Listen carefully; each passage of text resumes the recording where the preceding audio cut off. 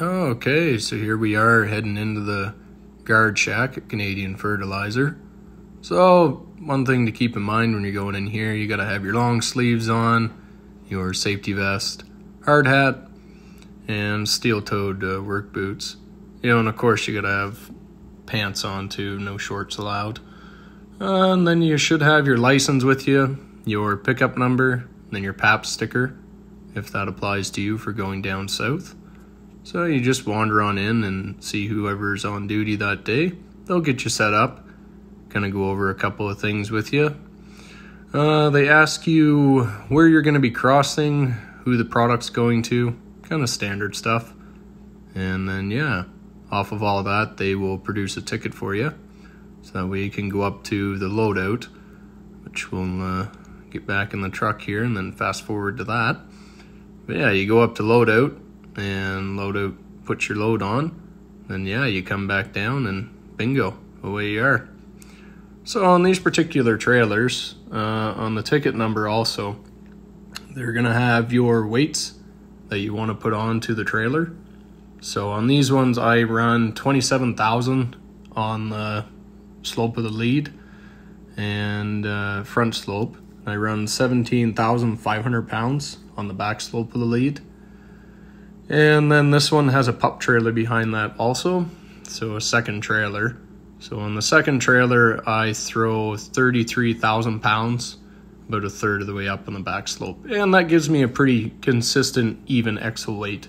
Gets me right up around there, my 118,000 legal gross. So it gets me up around there.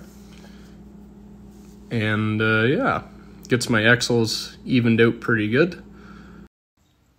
Okay, so now we're going to pull under the little sign here that's got the green arrow on it. That'll get us onto our scale platform that's currently available and operating right now. Just because the red X is on the other side doesn't mean that you can't go on there. If there was multiple trucks, they would probably turn it to a green arrow because it doesn't look like they're moving any product over there in the rail cars. But it's something to keep in mind. And you also have to figure out which scale platform you fit on. And you learn that once you've been here once. This place is pretty good. So yeah, you'll pull onto your designated scale platform, whichever one might be open. Generally, with these particular trailers, they're called A-trains. So they have trailer number 1, converter dolly, trailer number 2, and that's our combination. So generally with these trailers, you don't fit on the scale off to the left of the screen there. You don't fit on that scale, or I don't personally. Maybe other guys do that are shorter wheelbase than I am, but yeah, I don't fit on that one, so I have to come over onto the right scale platform. And right now they're filling the trailers with product. So that's kind of how that works. They pull you on, do your tare weight, then they back you up into position, start loading the hoppers, and then once you're all loaded, they pull you back on and get your gross weight, and that all gets converted over onto a ticket system. And then when you go back down to the guard shack again, they have your ticket already that has your tare weight, your gross weight, and then your net weight of how much product you actually have on the tractor trailer combination. So a pretty cool system. Pretty slick. Like I say, these guys aren't super slow. They're pretty freaking good. So I enjoy coming in and out of their plant here. You know, haven't really had many bad experiences as far as that goes.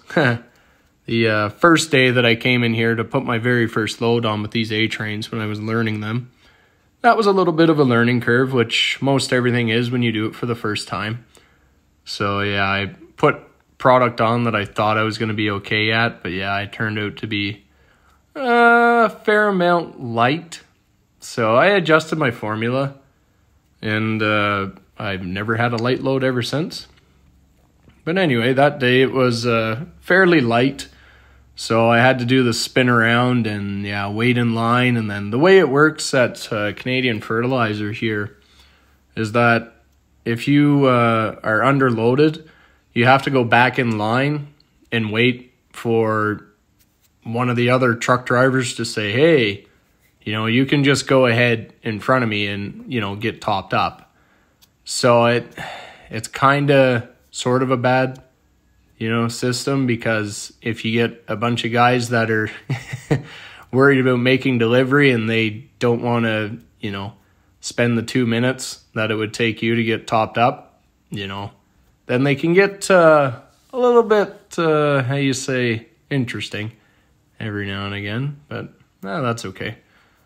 So anyway, we're just kind of getting the last of our product on here. Well, I think right now, if I remember right, we're loading the pup right now, so we'll have to back up, and then we'll finish off the lead, which, there we go, right now. And once we get this done, he'll kind of give us our gross weight, tear us out, and yeah, then we can head on down to the guard shack and pick up our ticket and our completed paperwork, I guess I should say, not our ticket. But yeah, we'll pick up our completed paperwork, and then we can start trucking for the border.